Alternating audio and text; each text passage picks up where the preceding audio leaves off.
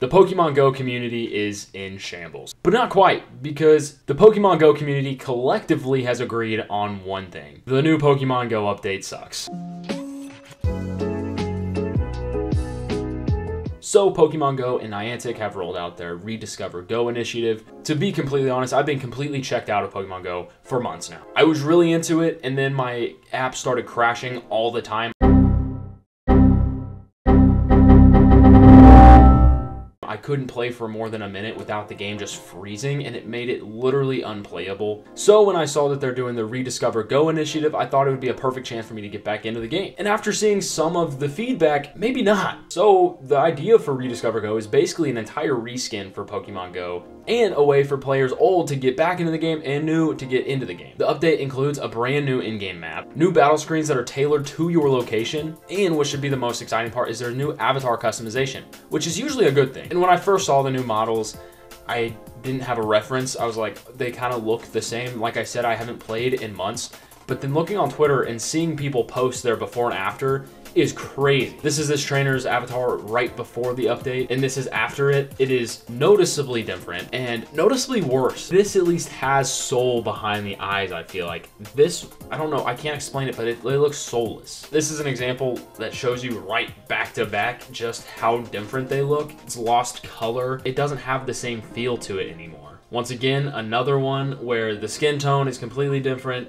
The face is the main thing that I just really dislike. It's just noticeably worse. That is kind of the sentiment online. Everyone collectively agrees that this was not a good change. I do really enjoy the new battle screens, the way they're tailored to your location. Like this one is a shiny Nidoran. There's another one I wanted to show you guys. Once again, another shiny Machop, but the battle screen is what we're looking at here. It looks beautiful, it really does. And this person said, went to the beach after work to see the updated screen.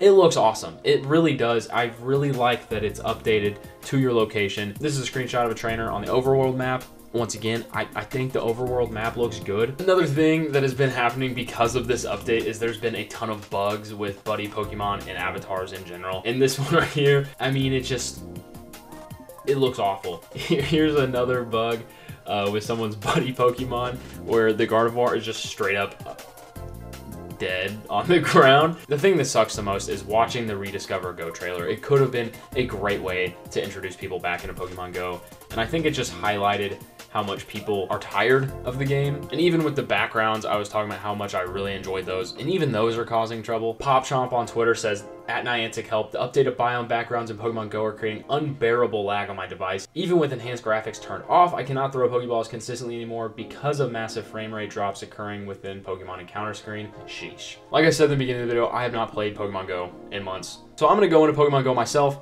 look at the new background, look at the new encounter screen, see if I experience any lag, and then show you guys the customization options. First things first, the updated background. It does look quite a bit different, but nothing too wild. Overall, it does look good though. So let's go ahead and try to catch one of these just to see these new updated screens. Right away, it looks amazing. I really enjoy the new screen, even seeing it in the game. So far, I'm not experiencing any lag. It worked perfect that time. They could have, and admittedly, I'm making this video a few days late, so they may have updated it that I don't know about, but so far I'm not experiencing any lag. I do know I have a friend who I had talked to a few days ago that had experienced it, so I know it's happening to people. Just right now, it seems to be running pretty smooth.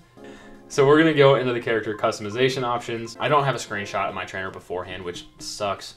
I will look to see if I can find one, hopefully. Right away, we can go into here where we have short, medium, and long hair. So the short hair, a lot of them are kind of the same options, I feel like. Some of these are new. I don't know if we had the bowl cut. I like the Ian Hecox look. Some medium hair. Overall, pretty cool options. We got 7 different face options, which each one just, I can't explain it really. None of them really look great. Here's 1, 2, 3, 4, 5, 6, and 7. Eye options, of course, just typical. And then you can go into here. Okay, so they got quite a few different colors. You can do like pink, purple, dark purple. So we got quite a few different options here. They got some presets, but then they also have these sliders here where you can adjust your weight. We'll go all the way down for all of them, and then we'll go all the way up for all of them. So we got weight, muscles, shoulders, chest, and hips.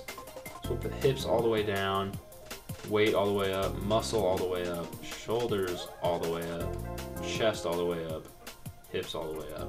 So this is maxed out. It just doesn't look great. I honestly would rather just stick to the old avatars, as do most people. Like I said in the beginning of the video, I think this is the first time I've seen a community collectively come together and say something is just not good. So overall, I enjoy aspects of the new update. I think the updated graphics look great. The customization options need a lot of work. But with all that being said, Niantic might be listening. So this is an article posted by Pokemon GO Hub. Niantic acknowledges community feedback on new avatar system. Recently, we published a piece titled Pokemon GO's new avatar update is unfortunately live, covering the new avatar system that Niantic launched on April 17, 2024 in Pokemon GO despite negative beta feedback and a large number of visual issues and bugs. The reaction to this article was unprecedented, with hundreds of supportive readers commenting on our X and Facebook accounts, our Discord server, and in private messages. A company representative from Niantic did ask for feedback, and the article states that they are pleased to say that the following is now true. So they've listed here 4 different points. Niantic has asked for, collected, and acknowledged the feedback given by our readers and fellow content creators, influencers, and members of the online community. A high-ranking Niantic has shared the following statement: "We're sending all of your feedback to the product team and the folks who worked on the avatar system. We're taking this seriously and really appreciate you sharing your candid personal opinions and followers' opinions." Some visual issues have already been addressed. Most of the issues fixed are the ones that resulted in NSFW imagery in the game. That's something I didn't even cover yet. I'll just put this here. That happened.